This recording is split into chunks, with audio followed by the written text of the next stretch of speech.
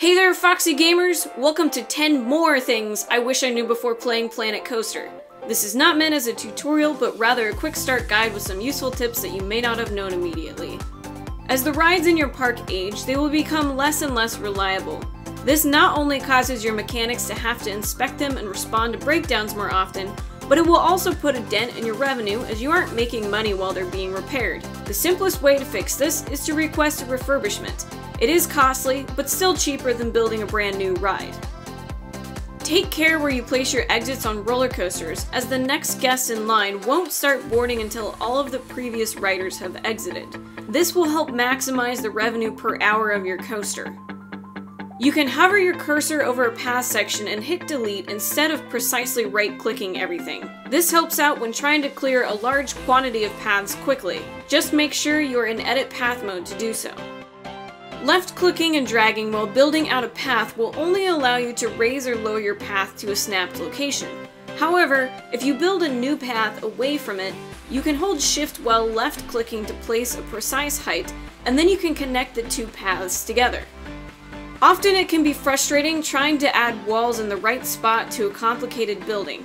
If you simply press shift without moving your mouse, the object you're placing will automatically snap to the highlighted grid. Using this on paths will snap them to the ground. Walls, roofs, and several other building pieces are constrained to a grid.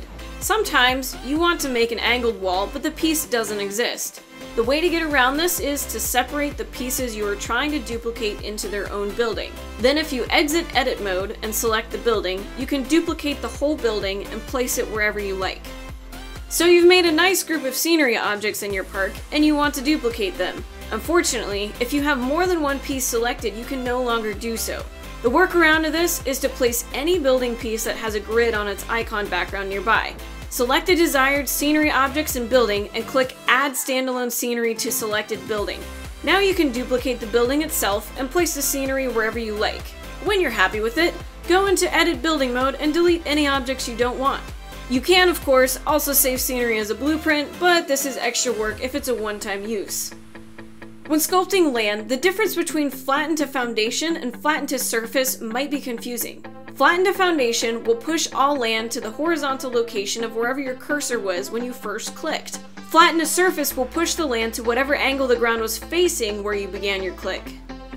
Instead of actually clicking the button every time you want to change between push and pull when landscaping, you can simply hold down Control for the opposite of whichever you have selected, and it will switch back to normal when you let go. Here's a quick and easy way to place a lot of rocks in a more visually varied group. You may have tried to do something like this with the painfully slow process of placing each rock with the advanced movement tool. What you can do instead is scatter a few smaller rocks first. Then when you go to place the large ones, they will automatically rotate according to the surface it's trying to attach to. By alternating back and forth, you can get some nice natural looking scenes with much less of a headache. So there you have it. I hope you found something useful out of these 10 tips. Thanks for watching, and please like and subscribe if you found this video useful and want to see more like it. You can also find links to other guides in the description below. Until next time, stay foxy everyone!